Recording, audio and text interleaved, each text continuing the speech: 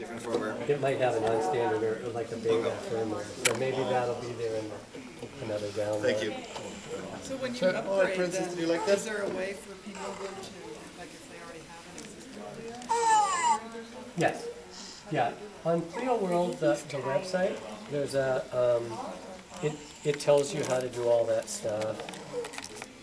There's a Pleo World sticker.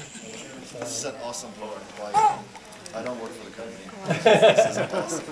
So, yeah, I walk around, people say, what do you do for a living? I start to say it, and then, here, look it up on here, on PleoWorld.com. Oh, it's Princess. It's time to go home. Please tell the dog. Thanks again. Have what? Yeah. Yes. We're working on it. Yeah. So it's like Well, what I want to do is the just pages,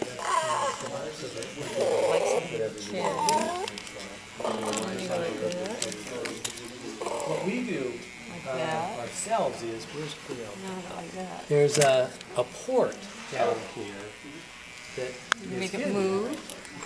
We had to work Try really different hard sides. to allow this to still be there, but Trying to not, do not so you can actually build be there. sensors. So behind this port, there's a connector, and it allows you to power the Pleo externally, and it has Excuse me.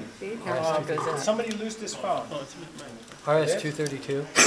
Like that. And so one of the things we do a lot is we'll put a Zigbee or a Bluetooth module on here.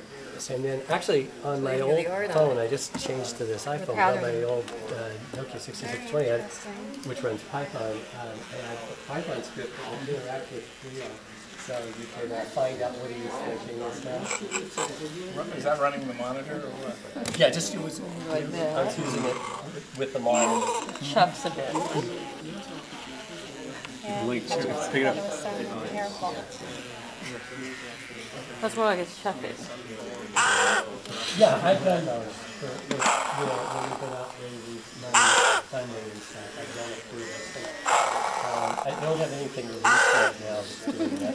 They also can talk to each other. So we had, they'll wander around. Yes.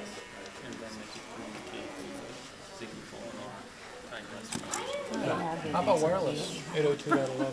So what I was going to do there was use an SDIO card, because then you can kind of choose what you want to do.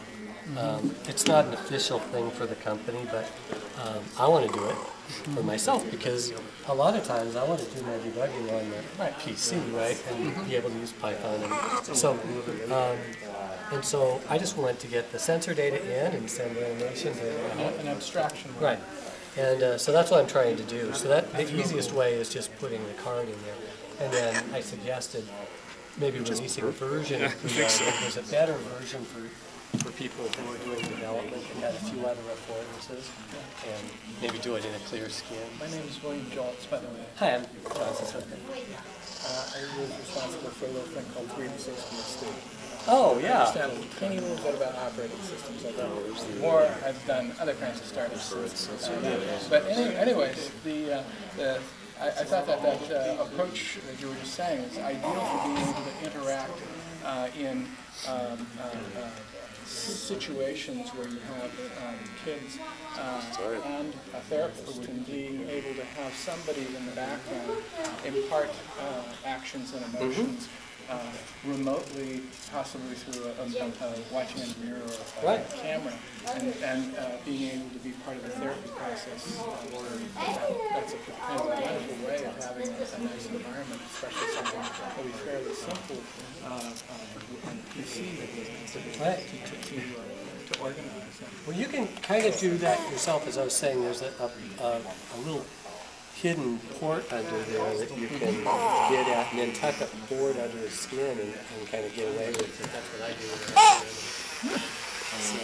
It's a wonderful project. It must have been a labor of love, and fun.